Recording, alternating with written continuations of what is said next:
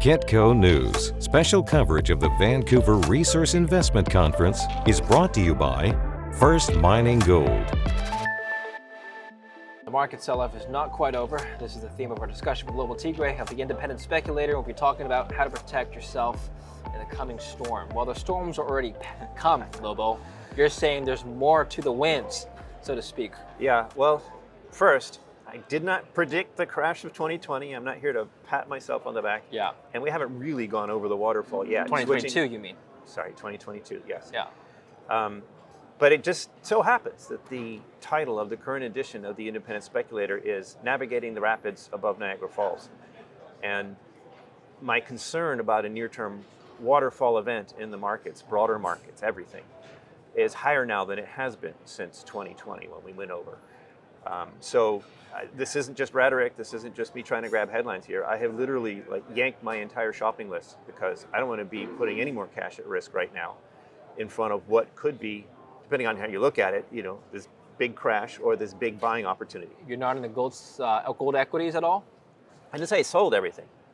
I said I yanked my shopping list. So I'm not buying. I don't want to, Actually, that's a really important point, David, because I wrote, not to get our crashes mixed up, but right. I wrote an article last year, just around this time, where it looked like there was elevated risk, called The Crash of 2021 ? Yeah. And I warned people, don't sell everything, because, okay, it looks scary, but what if it doesn't crash and you sell everything hoping to buy cheaper and then it goes up, which is actually what happened. So to be clear right now, I'm saying something similar. I'm not selling everything, because what if, the powers that be pivot, everything goes up again, right?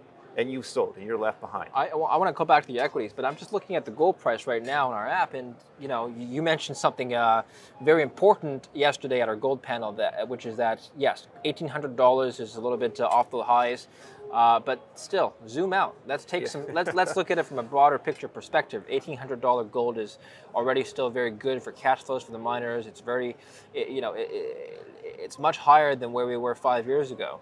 So from a longer term perspective, current prices are not terrible. All true, but not just a longer term perspective. I'm not just trying to tell people, oh, don't feel so bad, 1,800 isn't so bad. If you look at the headwinds, Nomi Prince was on there talking about the strength of the dollar, Forex strength, of course, not real strength, but strength of the dollar. You've got interest rates. Right now, as you and I speak, people are dumping stocks. They're buying bonds, even though the Fed is going to be selling, because there's fear in the air. In these environments, those are bad for gold. So to see gold still holding 1,800 in face of these headwinds tells you something. And then there's what you're referencing. You look at the charts over the last 6 months after the the new Fed pivot and things start falling apart, and you've got the Dow down, the S&P down, Nasdaq down. You've got gold 2.0 way down, and gold's holding on. Right. In the face of headwinds, that's actually outperformance. Where this market crash that you're talking about that hasn't yet fully materialized, what's going to be the driver of this crash beyond what we've already seen?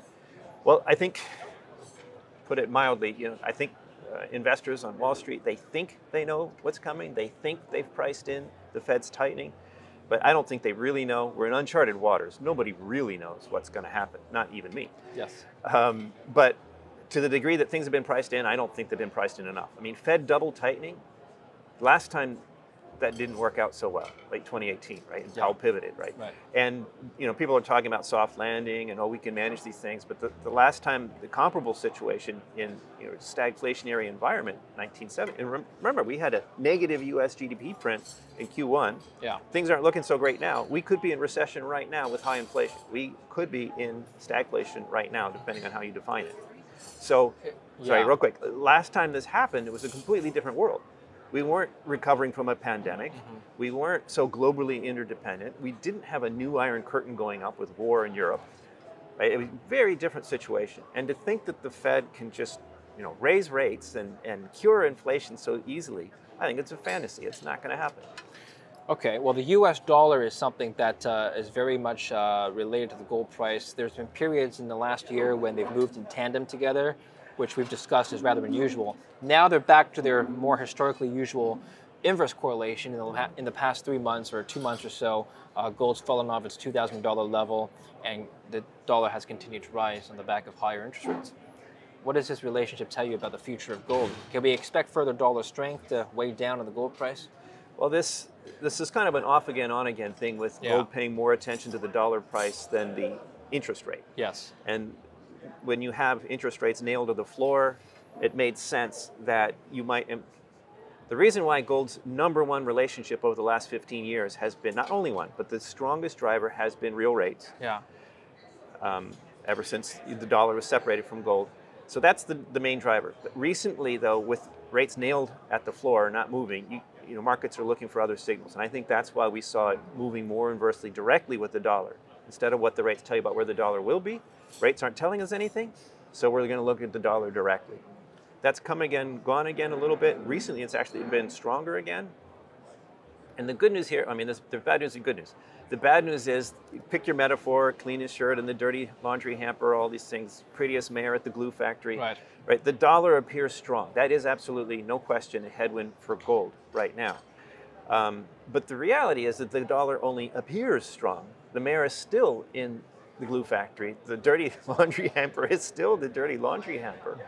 And anybody going to the store, anybody paying rent, they know that their dollars are worth less, on their way to being perhaps worthless, now than they were a month ago, 6 months ago, or a year ago. They see that. So I do think that the good news here is that, to the degree that the gold is trading more directly with the dollar, I'm actually a dollar bear. Near term, because of all these crazy things going around the world, is this flight to perceived safety that's giving the dollar a tailwind. Yeah. But I don't think that lasts. I think the U.S. Is a leader, not a laggard, in currency debasement right now. Okay, so we got a big number of big macro forces at play here. We've got rising interest rates, we've got the war in Ukraine, geopolitical risk are rising all around the world. Energy costs are rising, inflation obviously is a concern. So where would you put your money? You'd say you're no longer shopping for anything right now, but if you had to deploy capital into something right now, what would it be? Two answers. One is uranium. Okay. And just generally, we've talked about the uranium thesis. Yes. Don't need to go over it all again. But Yeah. the key point here is that uranium should be and will be seen separately from the rest. Like if the macro picture goes to heck in a handbasket, you still need your baseload energy. And the supply and demand fundamentals, you know, Sprott hoovering up all the cheap pounds, all that stuff is still on the table. So very bullish on uranium. That's not an if, that's a when kind of question. You know, absent a major nuclear accident, uranium right now is probably the most solid commodity speculation of all right now, in my view, so like over the next year.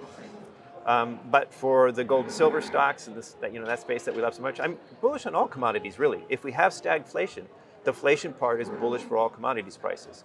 Tricky for the mining business because your input costs go up, but still good for the commodities. So the other thing, I said two things. One was uranium. The other thing is, if we get this downturn I'm looking for or worried about, if there's an actual crash or just market weakness, the blue chips in the space will be on sale. So your top gold miners in the world, your top royalty plays, the top dogs. I don't want to name any names. The list is quite small. I'm sure the audience knows who I'm talking about. These guys will go on sale.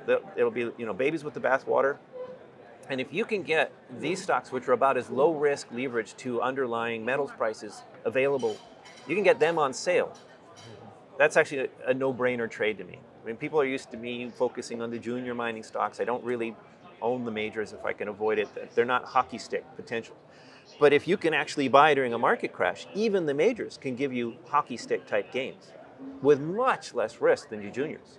So this is different for me. This is something that I've talked about with independent speculator clients. Is like, look, if this happens, the top of my shopping list changes. The top goes to these top dog producers, which normally I wouldn't even look at. Right. Okay, but last question, the equity decline, isn't that going to pull down uranium stocks as well? Oh, absolutely. No question. I didn't say run out and buy uranium today. I'm saying in this context. Yeah. Uranium, unless we go back to the Stone Age, uranium's not going away. So a market downturn, I think, temporarily whacks uranium, temporarily creates a buying opportunity, but it doesn't change the story. Okay. Right. All right. We'll delve into the uranium thesis again in more detail. Lobo, thank you so much for dropping by our booth. Thank you, Pleasure to David. speak with you as always. Thank you for watching Kitco News. I'm David Lin. Kitco News, special coverage of the Vancouver Resource Investment Conference, is brought to you by First Mining Gold.